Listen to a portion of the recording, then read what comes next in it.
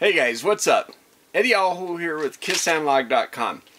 Alright guys, so today what I want to do is I want to cover a very specialized capacitor. It's very commonly used, but it's a very specialized capacitor. You know, I'm a power engineer, so I have to know how to use these things, but a lot of engineers, I don't even understand what these things are. They don't need to. They don't use them in their circuitry. So they're not commonly understood, but they're commonly used. Everything has an EMI filter, so you have to have safety caps in that EMI filter. Okay. And here, I'm going to come over here and show you a bunch of caps, show you what they look like. But I just want to kind of talk about and explain what they are and where they're used. Now, what I did is I dug through a box. I was pulling out stuff, looking for parts and stuff. And I've had these kits around for a long time, 18, 19 years. I worked for Hughes Network Systems in Maryland, Germantown, Maryland, DirecTV. And I designed a power supply for the first high-definition set-top box for satellite TV. That's pretty cool, huh? My claim to fame. Anyway, so that's where I've had these kits. Back then, they were $29.95. I don't know if the price gone up or down, but that wasn't a bad price for a nice kit like this. So I'm going to show you what is inside them, but I also want to just kind of explain why they're special caps and why they're called safety caps. They're also called RFI caps, EMI caps, Whitecaps, X caps. So, and Whitecaps and X caps are what I want to talk about, because they're both safety caps, but depending on the location in your circuit is, you know, depends on what they're called and what's required. So this is your common EMI filter, and this is your common mode choke, and this is a Zorro symbol showing that they're both on the same core and they're in the same polarity, the dots on this end. Or you could have a common mode choke looks like this, dots on this end. It doesn't matter what side the dots are on, as long as they're both on the same end. And, you know, I'll just quickly explain what a common mode choke is, because it's kind of a special kind of choke. Your normal current flow is in here, from your line out your neutral. So that's also called normal mode, okay, or differential mode, because it's the differential current. Common mode is, let's say you have two scope probes. You take the grounds and you tie them to your chassis right here on these two caps, and then you put one probe here, one probe here. You'll see some noise, and it'll be kind of the same image on both things. So there is the common noise found here and common to this. It's the same noise on both lines, and it's trying to come out of your power supply, and as it goes through here it builds a field, and as this one goes through and builds a field, the dots are, it's in the same polarity, so the field gets real big and it chokes it off. It builds a lot of inductance. Now your normal mode comes in here, no dot, and it flows through and hits a dot. So as this one builds a field, this one builds the opposite field, and those fields collapse. They cancel each other. And so if it was a perfect ideal common mode choke, that's all you'd get is no inductance. They'd perfectly cancel, but they're not perfect, so you're going to get some leakage inductance, also called differential inductance or normal mode inductance. And these caps are differential because they're across your lines, and so they're going to filter that normal mode stuff.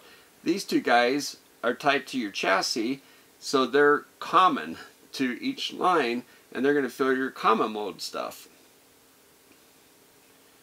Because these guys are tied to line, they're called the Whitecaps. It kind of looks like a Y, right?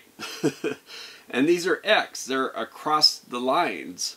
Okay? So line to neutral, line to line, you know, all that stuff. Any line to line type connection is across the line, so it's an X. Now the Whitecaps have to be built a little more safe than these caps. But why do they all have to have all this safety? Well, they have to be reliable. That's why they're calling them safety caps. They have to be able to exist in this kind of the front end of the, they're kind of on the front line here. They're the first thing that your equipment sees when you plug it into your power line is the power. Any transients, anything going on out here, your equipment's going to see that. This filter is going to see that. So if you have a compressor making spikes, a motor turning on and off, a lightning strike outside hits the ground, comes in on your power lines, any of those spikes coming in, they could puncture the capacitor, short it, create a problem. You don't want that. And you definitely don't want to short your chassis. That's really unsafe. That chassis, and that is going to, this chassis connection is going to go back to the earth-ground connection and go down your power cord, right?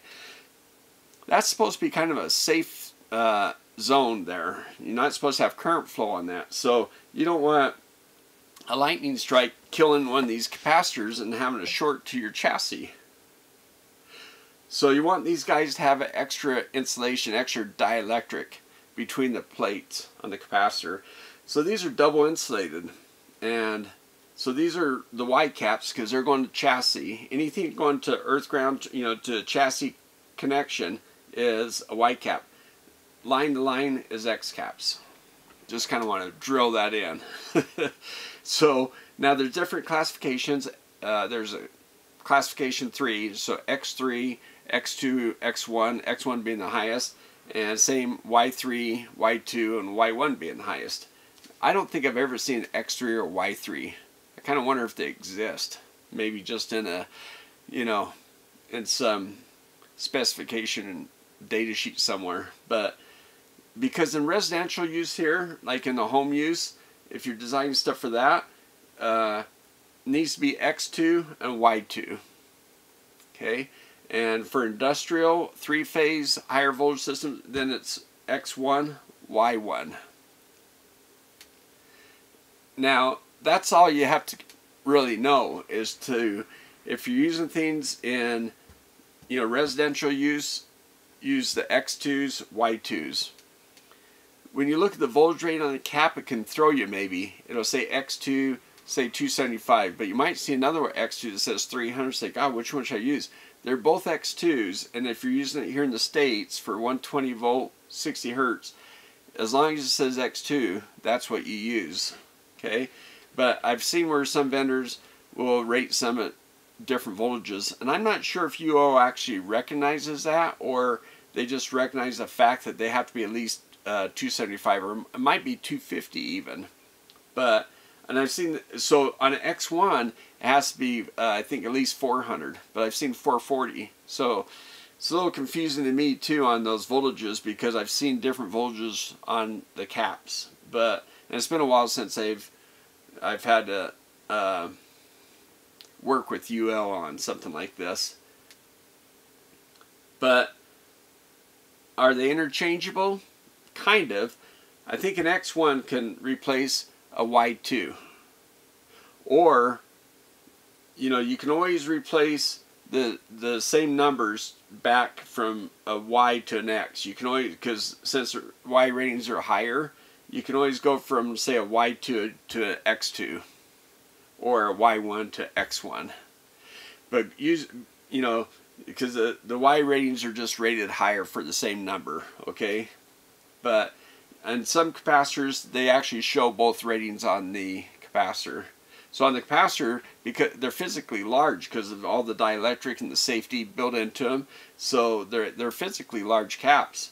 I've seen an engineer where he's like, well, how come I've got a 1,000 volt cap, can't I use that? And I'm like, no. The reason why is, even though this guy might be rated for, say, 275, it's written on the capacitor X2 275, and he's got a 1,000 volt cap. Well, it's like, well, yeah, but the other thing is, because those spikes and surges we're talking about, this guy's rated for 2,500 volt spike rating, and this guy has to be double that, 5,000 volts. So X1, this guy has to be rated for 4,000 volt spike. This guy has to be rated for 8,000 volt, a Y1. So they can take some abuse and keep going. So, alright, so anyway, there's one more thing about this I want to bring up.